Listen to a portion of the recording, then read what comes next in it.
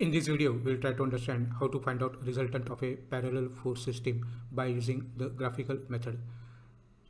So as shown over here, we are having a parallel force system. The various forces which are acting on the system, they are shown over here. The magnitude of the forces are 400 Newton, 600 Newton, 200 Newton acting in the downward direction and 800 Newton acting in the upward direction. And the distance between the forces, they are given as 2 meter, 4 meter, 3 meter respectively. So this is our space diagram where we have taken the scale as 1 centimeter is equal to 1 meter. Now we'll use the Bow's notation to find out to draw the vector diagram. So A, B, C, D and E, these are known as the Bow's notation, and let us see how to use this effectively to draw the vector diagram as well as the polar diagram. So select some pole O as shown over here. Now the vector diagram scale we have chosen from the magnitude of the forces which are given over here. So magnitude of the forces, they are 400 Newton, 600 Newton, 200 and 800 Newton.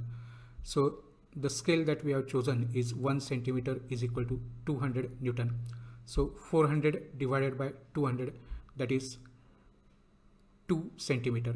So we can say that the 400 Newton force will be represented by 2 centimeter in the downward direction, and it is lying between A and B. So let us draw a vector of 2 centimeter.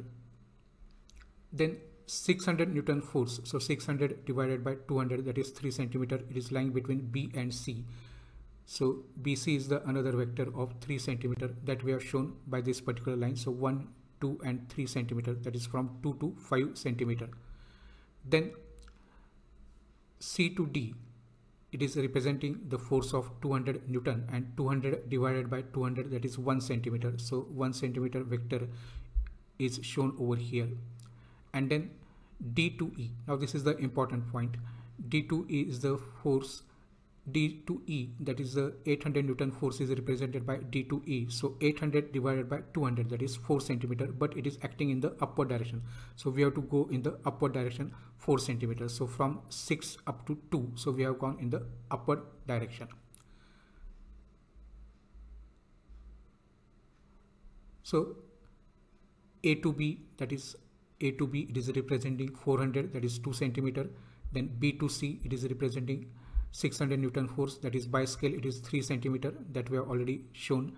Then C to D, it is 200 Newton force, that is 1 centimeter, that also we have shown. And D to E, it is 800 Newton force, and that is acting in the upward direction. So we have gone from A to B, then B to C, C to D, and again in the upward direction from D to E. So our starting point is A and ending point is E, which is coinciding with the point B. So A to E is the resultant which is acting in the downward direction, and whose magnitude will be length AE that we have to measure, that is nothing but 2 centimeter multiplied by the scale. Now join A with O, then B with O, C with O, D with O and E with O. So let us draw this. This is known as the polar diagram.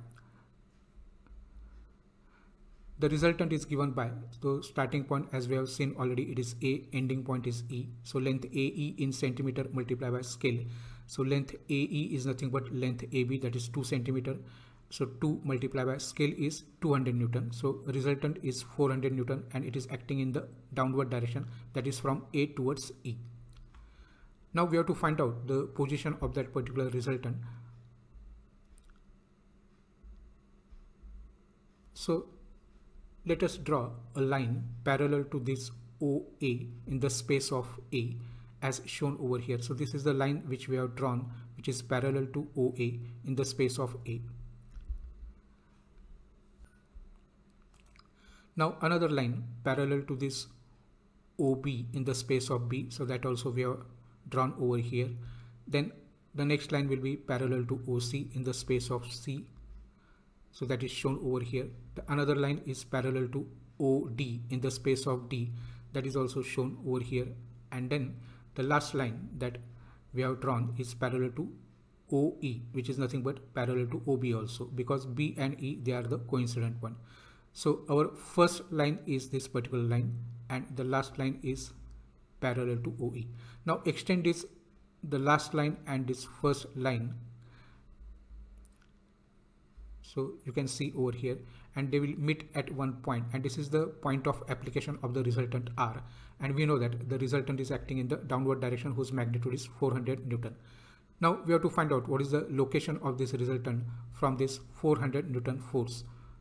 So we can measure that particular distance, and that distance comes out to be nearly 11.8 centimeter, as you can see over here.